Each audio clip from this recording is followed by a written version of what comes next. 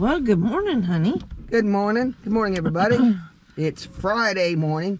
I got today off so we can get an early start on Memorial Day weekend getaway. Yeah, we're going someplace we've never been before. I'm kind of excited. Yep, it's called, what is it? Thousand Hills State Park, Yep, right? It's just outside of Kirksville, Missouri. Yep, So, never been there, so we're looking excited to. It's kind of weird. It's Memorial Day weekend. but look at this. Yeah, we got jackets on. We just had some storms through yesterday, and we had some warm weather this week, and now it's like 50 degrees, and it's going to be in the mid-upper 50s today, and kind of cloudy and gloomy. And I tell you what, we've had, a week and a half of nothing but rain? Off and on, we've had a lot, so Yeah, it's so pretty wet. If we see any floodedness, we'll show you on our way up north. So Hopefully it'll be. where we're going's what, about an hour north of us? It's about 70-some miles. Hour and a half. Yeah. So we'll see you when we get All right, there. see you there.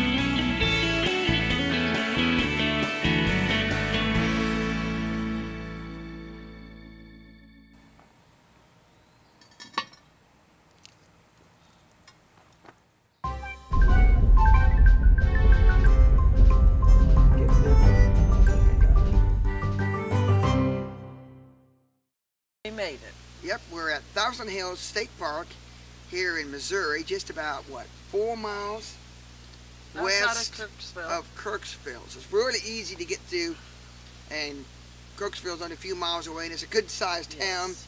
You got anything you need there, of course, from, of course, Walmart and all that kind of thing, and there's even other activities. Macy's, wasn't there? I don't No, know. Marshall's. Yeah. Something like that. So there's plenty of stuff to A go. Hobby Lobby, and I Yeah. was kind of, it's Plenty a of bigger things. town than I thought Yeah, it was. it's 18,000 people, so we're It's a college town, so Yeah. that tells you a Truman lot. State Yeah. University is up here. There are lots of things to do inside this park. There's fishing, camping, of course. There's swimming, which we There's a ain't beach doing there, that. crazy Ooh. Memorial Day weekend. It's cold and out here. cold, It's like mid-50s. 48. No, it's 48 Is it? degrees Something out like here. that.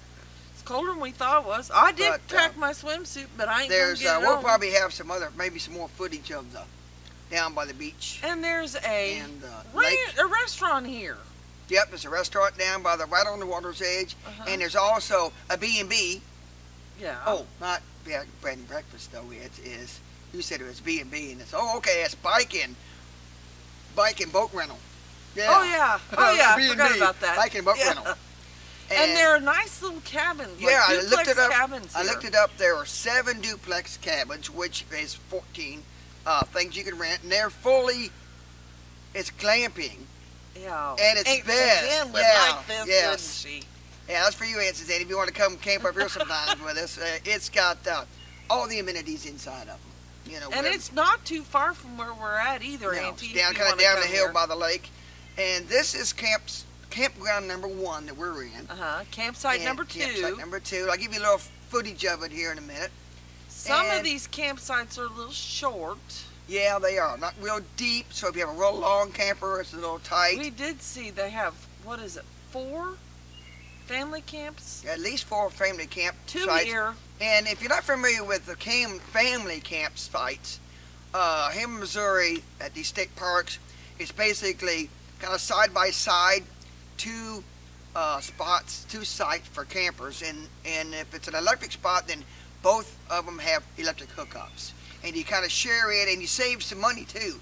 If you're camping with your family or your best friends, you want to save a little bit of money per night. I'm not exactly how much it is, but I was impressed. We have a couple of nice, good, decent-sized campers that were able to squeak in someplace. yeah, right. I didn't think they would. Pretty small fit over there, but shorter than even I think what we got. But they are now all the sites here in Campground 1 are paved, and all have not all of them have electric, but most of them have electric, and some of them area here have 50 amp also, as well as 30 amp. And over on the campground number 2 is really down the road a little bit, and it's gravel pads. I think they're all electric, and of course all the water is kind of spread out in water bibs throughout the campground. But they're over on campground number 2.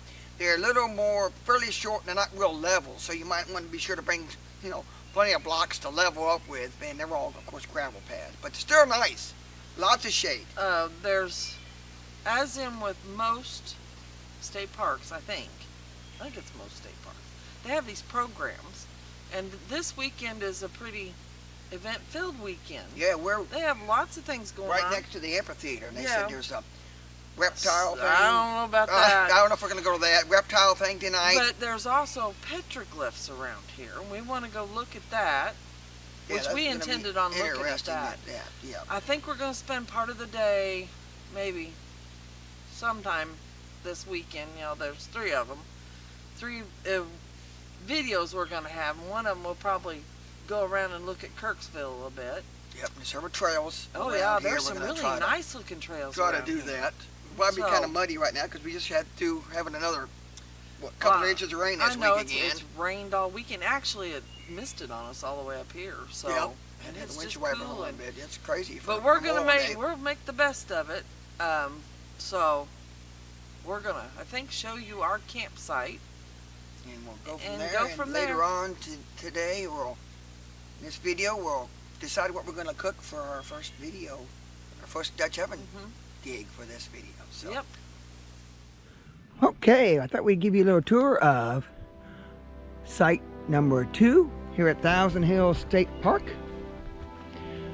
Paved like all the sites in campground number 1.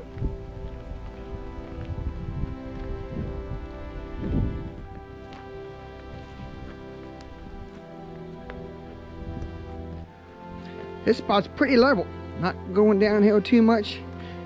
Side to side, of course, was perfectly level. We didn't have to do any blocks or anything. And they got little bumper stops, curbs back here, and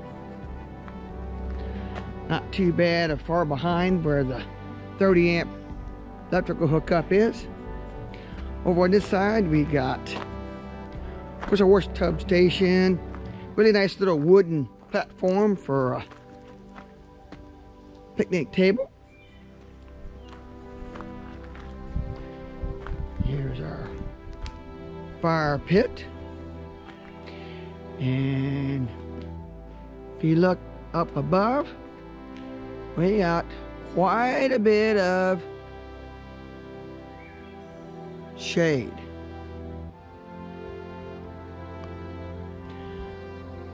Fortunately today, shade's not going to be an issue because it's pretty cloudy.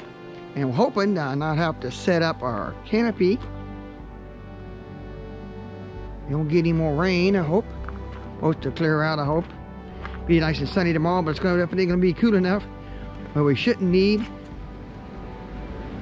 canopy for shade. So there's our little nice tour of beautiful camp spot here, Thousand Hills State Park.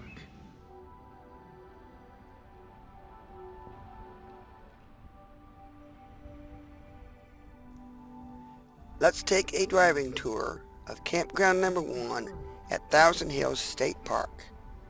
Park was established in 1952 and contains over 3,000 acres.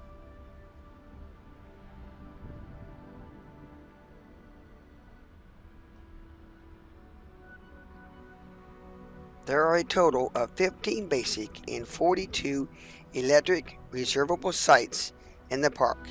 Many of these sites are shaded by beautiful hardwood trees. Both campgrounds have clean shower houses, vault toilets, and dump stations.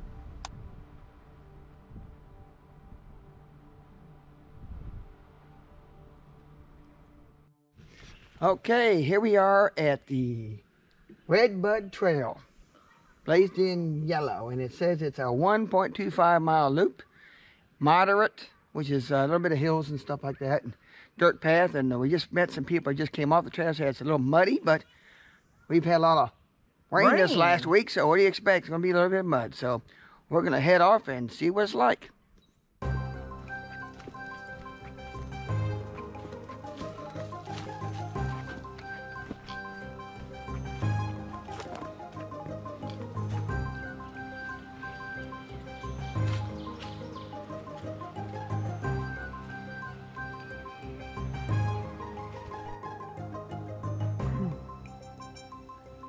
Everything's so nice and green and pretty. Yes, it is.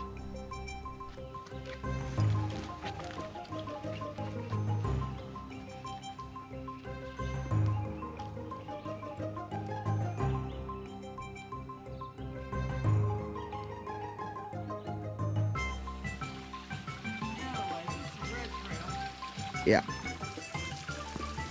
Pretty neat little spot down here with the rocks. Yeah, it is. Okay.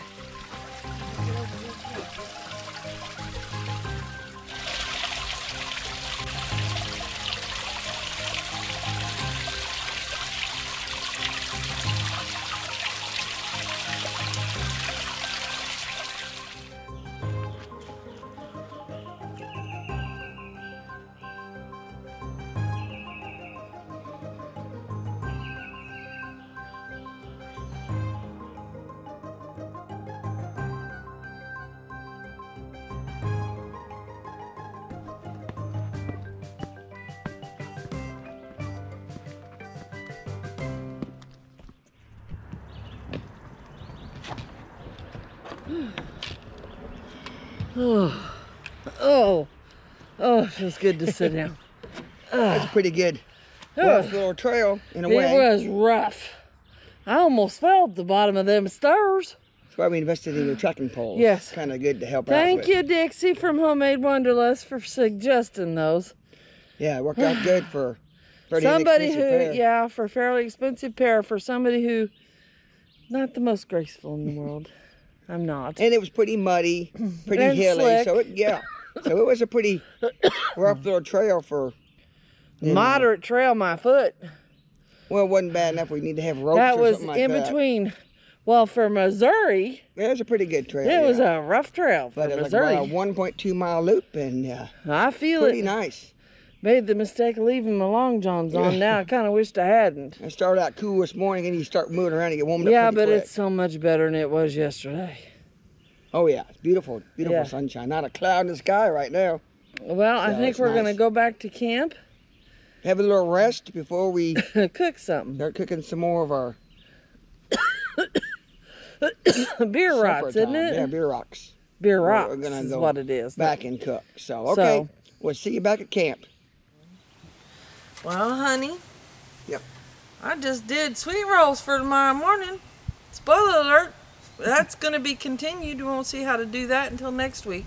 That's right. But we're doing a German dish now, aren't we? Called Bierocks. Bierocks. It's got cabbage and onion and hot sausage. Not mild, not medium, but a hot sausage. So we're going to show you how to throw that together. We got to show you. We're going to go in there and show how we did the filling. Yeah, we better go to the filling first. Yeah, we'll show you how I did that because we actually did that earlier today. So it's cool because it works better if it's at least room temperature. Yeah, it's got to be. Before we put it in. Well, cool is better because you Yeah. don't want to overdo your dough because it might Yeah. cook it if it's hot. So Yeah. ours is cold. So I guess I'll get started. Okay, I'll get out of frame and All right. you keep going. Alrighty.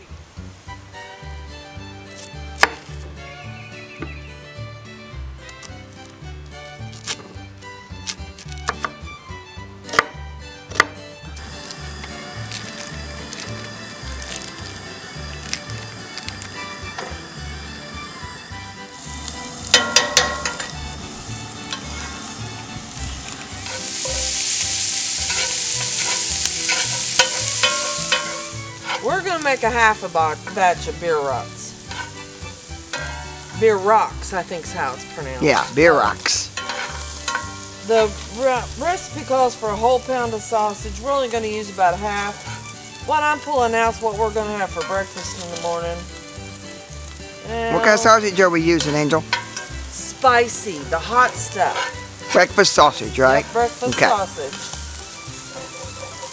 The recipe that we got from a friend of my brother-in-law's calls for the hot stuff. Does that look about? Yep, I think we're good. You want it real small pieces. Next, we're going to add the onion. Yes, Brian, my brother-in-law, I use onion in this. Now it's cut really, really thin. And you want to put it in there first so it can get done. So it looks like the cabbage for me. Yeah, we're not one for crunchy onions and stuff in our cooked food, are we? No, especially not me. Especially stuff like this. Well, and I am not an onion fan. I can eat just about anything, but I've been like that even when I was inside my mama. Ugh. Don't like the smell of them, don't like the texture of them. But in some recipes, they are a must. And fresh is the only way to do this one. You got to have fresh, raw onions. Now I'm breaking this onion up pretty much now. I used a small onion for this.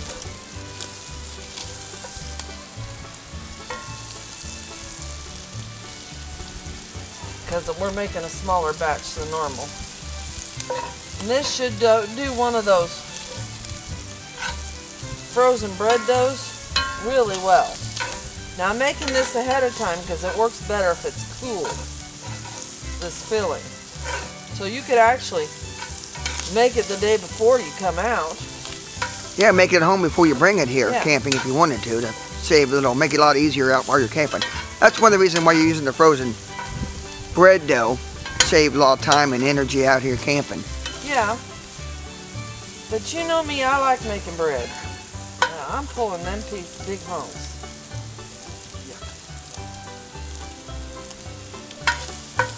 Told you I don't like onion.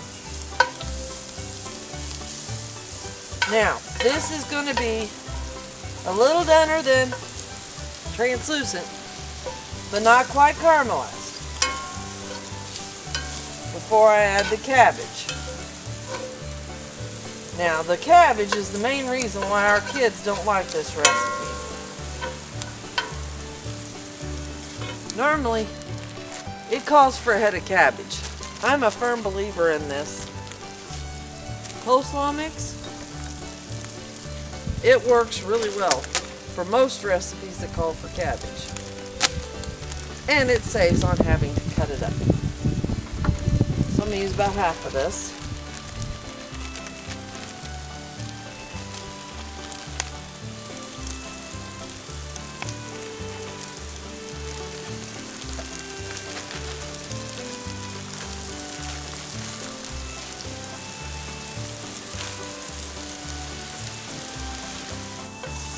Now, it doesn't take long to cook this. You want to come around here and take a picture of this, honey? With that lovely little camera. But you want it cooked well. Now, depending on what kind of sausage you have, sometimes it'll have a little more oil than others. That makes it hard to roll up when you get them done. That's part of the reason why you want it cool. That and trying to roll up stuff that's hot, it's not easy.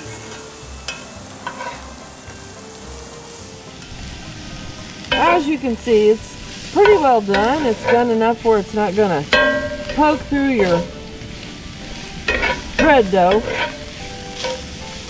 So I'm going to shut it off.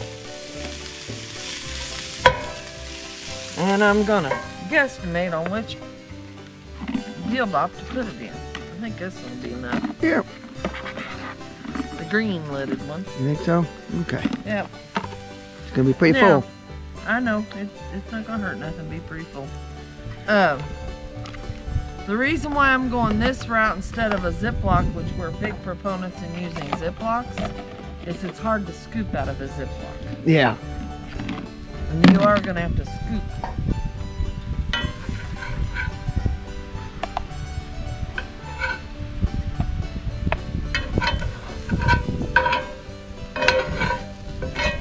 bad we don't have smell-o-vision. Feeling good already. Yep. I'm not even hungry. You could eat it like this if you want. Yeah, to. you could. I want you to call it, if you could eat it, Bierocks without the dough. Naked Bierocks. It's basically just the filling for the Bierocks. Bernie. Yes, kids, that's how it cooks. I didn't say it. I know you didn't. We're going to have to tell that story one of these days. Keep that for another time. Yep. Alright. Now, this is done. Like I said, you can do it the morning before, the day before. If you do it the day before, your flavors get melded together a little bit better. But, oh, It'll be man, fine. it makes me hungry. That'll cool a bit, and we'll put it down in the cooler. Yep.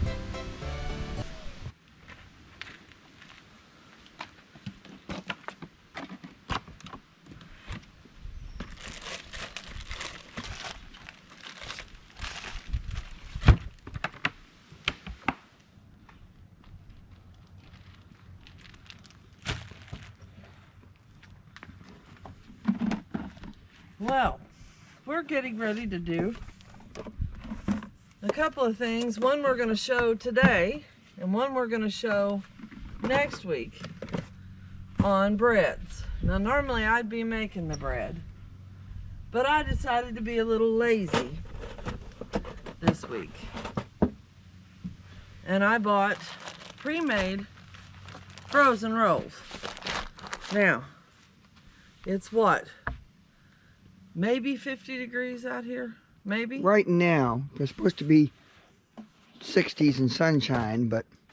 So, we got to do this a little. It says to leave it out for 4 to 6 hours and let it raise. Well, this was froze yesterday. So, today, we're going to get it out. One thing we're fixing that we're going to show you is sticky buns with pecans. Kids don't like the pecans, so we have to fix this when the kids aren't around. Now, I have sprayed my dish so it won't stick in there, and I'm going to cover it well. Now, on this one, it's a little overkill. I'm doing the same thing here. Spray this. This is for tomorrow, which we'll talk more about. Yeah, because we're actually going to be cooking them at the same time. Yeah, but we'll show you how we made it tomorrow. This one's for Bierocks. Bierocks are kind of something different, Yeah, I aren't guess they? that's how you pronounce it. Yeah, Bierocks. it's like a beer and then a rock. It don't have any beer in it though. It's a German Okay, dish. now, since it's 40-some degrees, we're going to put this in the camper and let it raise.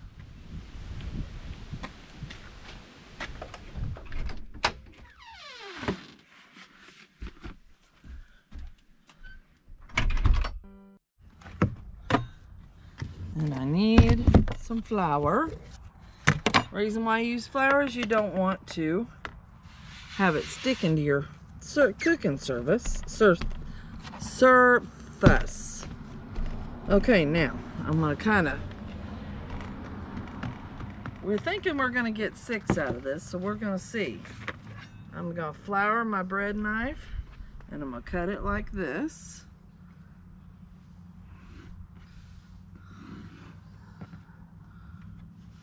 Alright, now I'm gonna put that in there for a minute.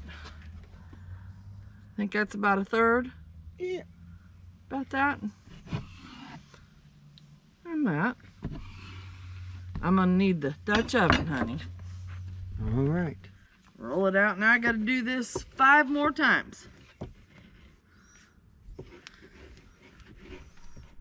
Gonna bring it up here and pinch it together. Oh, it didn't stay pinched. And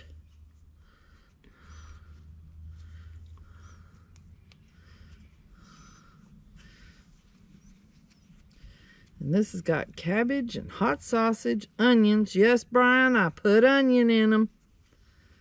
Even though I don't like onions. Now, you turn them upside down and you lay them in there.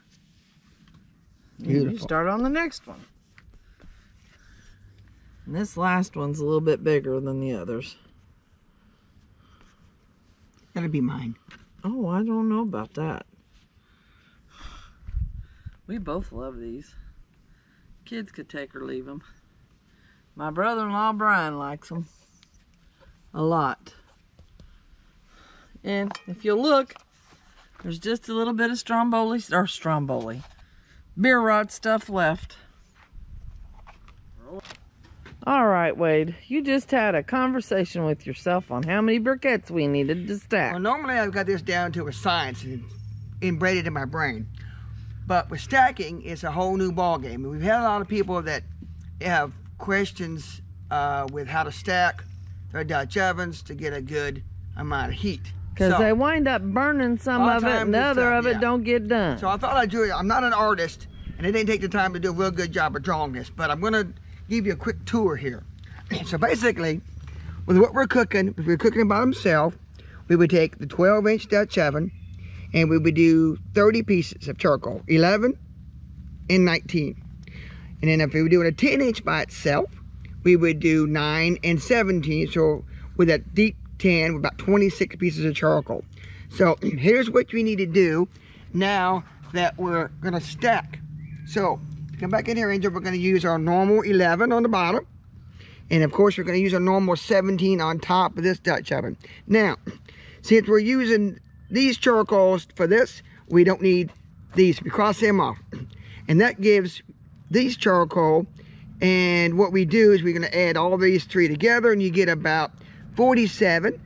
And since you got this air gap trapped in here, then we not want to overheat the bottom of the top in here, so we're going to subtract about 2 charcoal, so that'll give a total of about 45 pieces of charcoal. And the other thing we need to do, and I'll show you when we're stacking them, is we're going to put the normal amount of 9 under this top Dutch oven, and the rest are going to be scattered out around the outside edge. So hopefully that'll be how it's going to work. So both things get done about the same time and nothing gets burnt. Like normal, do about 11 on the bottom. 10 or 11 on the bottom is a good number. So we'll go ahead and do that. And we still are going to go by our same method of putting all of them around the outside.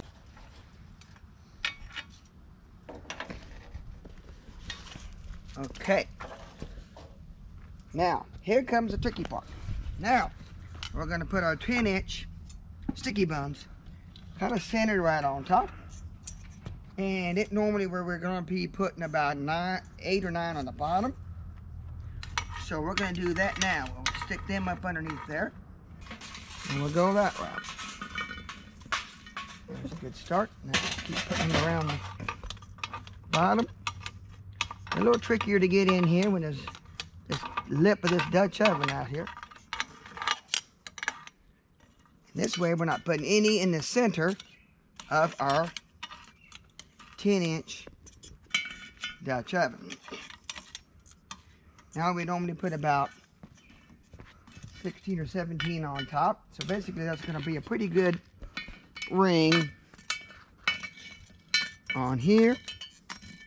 At least another one or two. Let's see.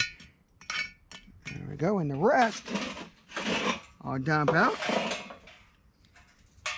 And they'll go evenly spread around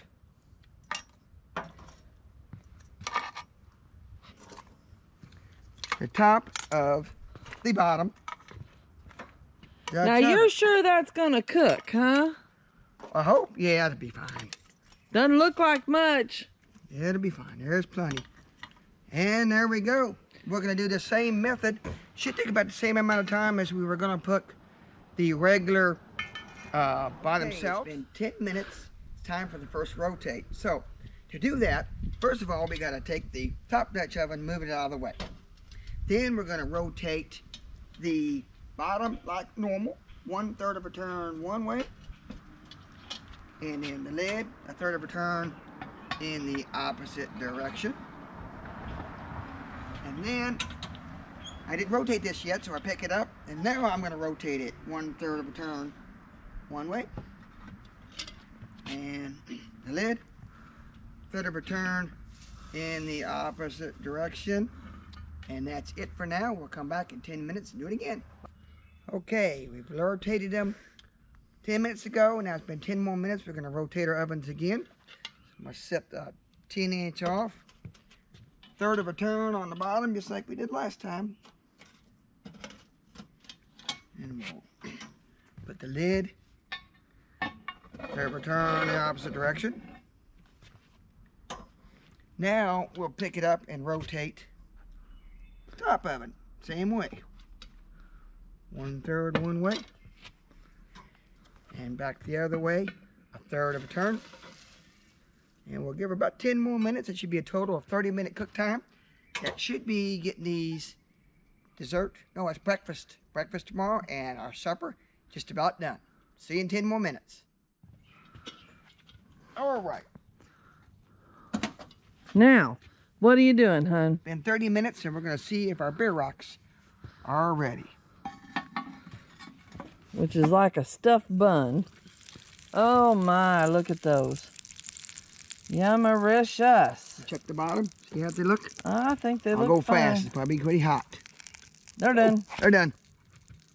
All right, supper is ready. Now, you may think there's no vegetables in that. There are. Cabbage, but we're also going to use salad with it too. Well, honey, What? it's time to eat. time to I'm eat. hungry. We're going to dig into these Bierocks. Yep. Now, if you like this video, please like, subscribe, and share. Hope you enjoyed it. We're going to tear into these. You have a great night. Thanks for watching. Yes, and thanks for watching. Oh, and Happy Memorial Day.